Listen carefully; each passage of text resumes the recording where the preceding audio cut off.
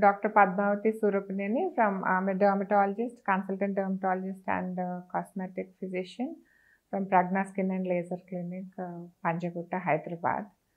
వింటర్‌లో ఏమవుతుందంటే వెదర్‌లో హ్యూమిడిటీ తక్కువ ఉంటుందంటే పక్కన మన ఎన్విరాన్మెంట్‌లో తేమ అన్నది తక్కువ ఉంటుంది. సో మన స్కిన్‌లో ఉన్న వాటర్ కూడా మాయిశ్చరైజర్ కూడా లైక్ ఇవాపరేట్ అయ్యి డ్రై అయిపోతుందనమాట స్కిన్. సో వింటర్‌లో మనం కొన్ని జాగ్రత్తలు తీసుకుంటే వింటర్‌లో కామన్‌గా వచ్చే స్కిన్ ప్రాబ్లమ్స్‌ని అవాయిడ్ చేయొచ్చు.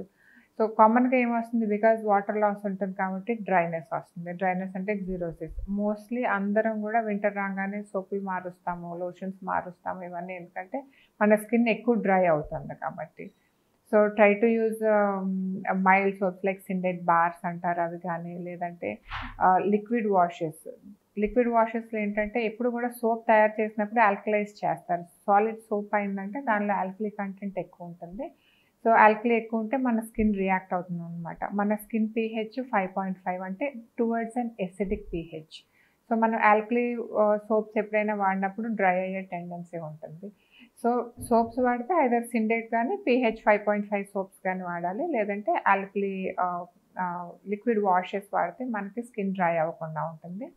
స్నానం అవ్వగానే you try to use some moisturiser. Moisturiser A type వాడాలి అంటే there will be different types of moisturisers అనమాట. హ్యూమెక్టెంట్స్ అంటాము, అక్లూజివ్స్ అంటాము, ఇమోలియన్స్ అంటాము. ఇమోలియన్స్ అంటే మోస్ట్లీ వాటర్ బేస్డ్ మాయిశ్చరైజర్స్ అనమాట. ఇవి మీకు అంత డ్రైగా లేని వాళ్ళు ఇమోలియన్స్ వాడచ్చు. హ్యూమెక్టెంట్స్ అంటే ఇప్పుడు అవి వాడితే మనం రాసుకుంటే సరౌండింగ్ ఏరియా నుంచి మనకి కొంచెం తేమ అబ్జార్బ్ చేస్తుంది అనమాట. అబ్జార్బ్ చేసి మన స్కిన్ని హైడ్రేటెడ్గా ఉంచుతుంది. సో వీటిని హ్యూమెక్టెంట్స్ అంటారు. For example glycerin. చాలామంది ఓల్డ్ పీపుల్ లైక్ జనరేషన్స్ నుంచి గ్లిజరిన్ అప్లై చేస్తారు because that's a very good humectant. అదొకటి. రెండోది అక్లూజివ్స్. అక్లూజివ్స్ అంటే petroleum jelly are mineral oil ఇవి మనం పెట్టుకుంటే మన స్కిన్ని అక్లూడ్ చేసి మన స్కిన్లో ఉన్న తేమను బయటకు పోకుండా ప్రివెంట్ చేస్తుంది అనమాట. సో మీ స్కిన్ టైప్ని బట్టి చాలా డ్రై ఉంటే అక్లూజివ్స్ లేదంటే ఇమోలియన్స్ ఆర్ హ్యూమెక్టెంట్స్ వాడచ్చు.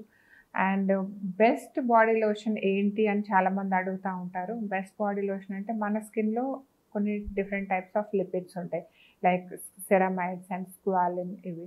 సో ఈ రోజుల్లో కొన్ని moisturisers which replicate the same skin lipids అనమాట. ఏ combination of ceramides and squalane ఉన్న మాయిశ్చరైజర్స్ చాలా దొరుకుతున్నాయి ఇప్పుడు మార్కెట్లో.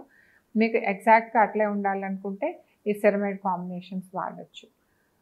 వింటర్లో ఈ డ్రైనెస్ వల్ల మనకి స్కిన్లో చాలా రకాల ప్రాబ్లమ్స్ రావచ్చు. ఒకటి డ్రైనెస్ ఈ వెదర్ వల్ల మనకి న్యూ స్కిన్ ప్రాబ్లమ్స్ రావచ్చు ఆర్ కొంతమందికి ఆల్రెడీ స్కిన్ ప్రాబ్లమ్స్ ఉంటే అవి అగ్రవేట్ అవ్వచ్చు.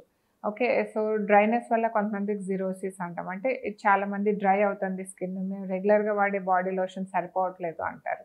ఇట్లా ఉన్న వాళ్ళకి నేను చెప్పినట్టుగా సిండెడ్ బార్స్ కానీ లిక్విడ్ వాషెస్ ఇప్పుడు కొత్త బాడీ వాషెస్ కూడా వస్తున్నాయి. లైక్ దానిలో ఆయిల్ ఉంటుందన్నమాట షవర్ జెల్తో పాటు. సో మీరు స్నానం చేసిన తర్వాత it leaves A layer of oil. అట్లాంటివి వాడచ్చు. వాడి బాడీ లోషన్ వాడాలి జిరోసిస్ ఉన్న వాళ్ళకి. రెండోది యాస్టియోటోటిక్ ఎగ్జిమా అన్నది చాలా కామన్గా చూస్తాం వింటర్లో. ఇది యాస్టియోటోసిస్ అంటే కొన్ని ఏరియాస్లో స్కిన్ బాగా డ్రై అవుతుంది. మోస్ట్లీ మోకాల నుంచి కింద భాగం ఎక్స్టెన్సార్ ఏరియా అంటాం. ఈ కాళ్ళకి స్కిన్ డ్రై అయ్యి ఎగ్జిమా లాగా దురదలు స్టార్ట్ అయ్యి ర్యాషెస్ రావచ్చు. ఇట్లాంటి టెండెన్సీ ఉన్న వాళ్ళు కూడా వింటర్ రాగానే మీ సోపులు మార్చడం, బాడీ లోషన్స్ ఇవి వాడుతుంటే కొంతవరకు రాకుండా అవాయిడ్ చేయొచ్చు. ఒకవేళ యాస్టియోటోసిస్ ఆల్రెడీ వచ్చుంటే mild steroid cream 1 or 2 days వాడి ప్రాపర్ మాయిశ్చరైజర్స్ అవి వాడుతుంటే దీన్ని మీరు కొంతవరకు అవాయిడ్ చేయొచ్చు. మూడోది ఇక్థియోసిస్ అంటారు. ఇక్థియోసిస్ అంటే ఫిష్ స్కేల్ లాంటి స్కిన్ అనమాట. ఇది జెనెటిక్గా ఉంటుంది. ఇందులో డిఫరెంట్ టైప్స్ ఆఫ్ ఇక్థియోసిస్ ఉంటాయి. లైక్ నార్మల్ ఆటోజోమల్ డామినెంట్ ఇక్థియోసిస్ వెల్గారిస్ అయితే చాలా మైల్డ్గా ఓన్లీ కాళ్ళ వరకే డ్రైనెస్ అనిపిస్తుంది. వాళ్ళకి జనరల్గా మామూలు సీజన్లో ఏం తెలియదు, బట్ వింటర్ వచ్చినప్పుడు ఎక్కువైనట్టు ఫిష్ స్కేల్స్ ఉన్నట్టు కనిపిస్తుంది. వాళ్ళకి అక్లూజివ్ మాయిశ్చరైజర్స్ వాడాలి. లైక్ లిక్విడ్ పారాఫిన్ కానీ పెట్రోలియం జెల్లీ కానీ ఇవి వాడాలి. దాంతోపాటు ఆయిల్ బాత్స్, ఆయిల్ మసాజ్ ఇవి చేయాలి. ఇంకా కొన్ని కండిషన్స్ ఆల్రెడీ ఉన్నవి వింటర్లో ఎక్కువ అవుతాయి. వాటిలో మోస్ట్ కామన్ ఏంటంటే ఎటోపిక్ డర్మటైటిస్.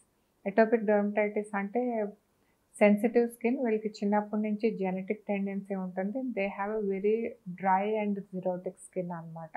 వీళ్ళకి వింటర్ రాగానే డ్రైనెస్ ఎక్కువ అవుతుంది కాబట్టి వీళ్ళ ఎగ్జిమాస్ కానీ ర్యాషెస్ కానీ పెరిగే టెండెన్సీ ఉంటుంది. So what ever moisturisers and soaps మీరు వాడుతున్నారు దాన్ని కొంచెం అప్ స్కేల్ చేయాల్సి ఉంటుంది. మేబీ వాడేదాన్ని 2-3 సార్లు అప్లై చేయటం కానీ, ఆర్ మీరు వాడే రెగ్యులర్ మాయిశ్చరైజర్స్ నుంచి ఇంటెన్స్ మాయిశ్చరైజర్స్, బామ్స్ వీటిలోకి షిఫ్ట్ చేయాలి. ఎక్కువ డ్రై అవుతా అంటే మేబీ నైట్ పడుకునేటప్పుడు ర్యాప్స్ వాడాలి. అంటే మీరు మాయిశ్చరైజర్ పెట్టుకున్న తర్వాత కాటన్ ఆర్ ప్లాస్టిక్ ర్యాప్స్ ఆ ఎగ్జిమా ఏరియా చుట్టూరు పెట్టుకుంటుంటే సో మీ వాటర్ ఇవాపరేట్ అవ్వకుండా ఎగ్జిమాస్ తొందరగా తగ్గే టెండెన్సీ ఉంటుంది. తర్వాత మోస్ట్ కామన్గా మనం ఏం చూస్తామంటే సోరియాసిస్లో ఫ్లేర్ అప్స్ అనమాట. బికాస్ సోరియాసిస్ కూడా డ్రై స్కిన్ కాజ్ చేస్తుంది కాబట్టి, because psoriasis forms more skin, అందుకని డ్రై స్కిన్ వల్ల సోరియాసిస్లో ఫ్లేర్ అప్స్ వస్తాయి. సో వింటర్ స్టార్ట్ అవ్వకముందే మీరు మీ డర్మటాలజిస్ట్ని ఒకసారి కన్సల్ట్ చేసి మెడికేషన్ సరిపోతుందా ఆర్ వింటర్ సీజన్కి ఏమైనా అప్గ్రేడ్ చేయాలా చూసుకోవాలి. తర్వాత మోస్ట్ కామన్గా చూసేది డ్రై డాండ్రఫ్.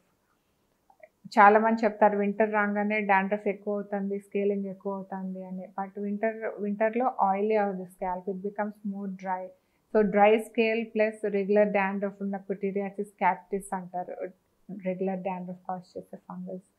ఇది డెడ్ స్కేల్ కలిపి మీకు డాండ్రఫ్ ఎక్కువైనట్టు అనిపిస్తుంది. ఇట్లా డాండ్రఫ్ ఉన్న వాళ్ళు స్ట్రాంగ్ యాంటీ డాండ్రఫ్ షాంపూస్ తగ్గించాలి వింటర్లో. Because any anti dandruff shampoos will strip of your oil and try to massage oil on to your scalp to keep it more hydrated. తర్వాత mild shampoos వాడండి, meant for descaling shampoos like with the salicylic acid or mild anti-dandruff shampoos which leaves a moisture. అట్లాంటివి వాడాలి.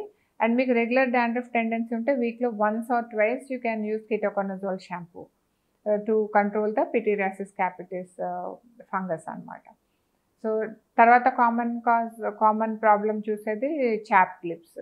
ఇది కూడా hydration లేక వస్తుంది. So drink enough water, like at least 2 to 3 liters of water వింటర్లో అయినా తాగాలి. Because we stop drinking water చల్లగా ఉంది కాబట్టి.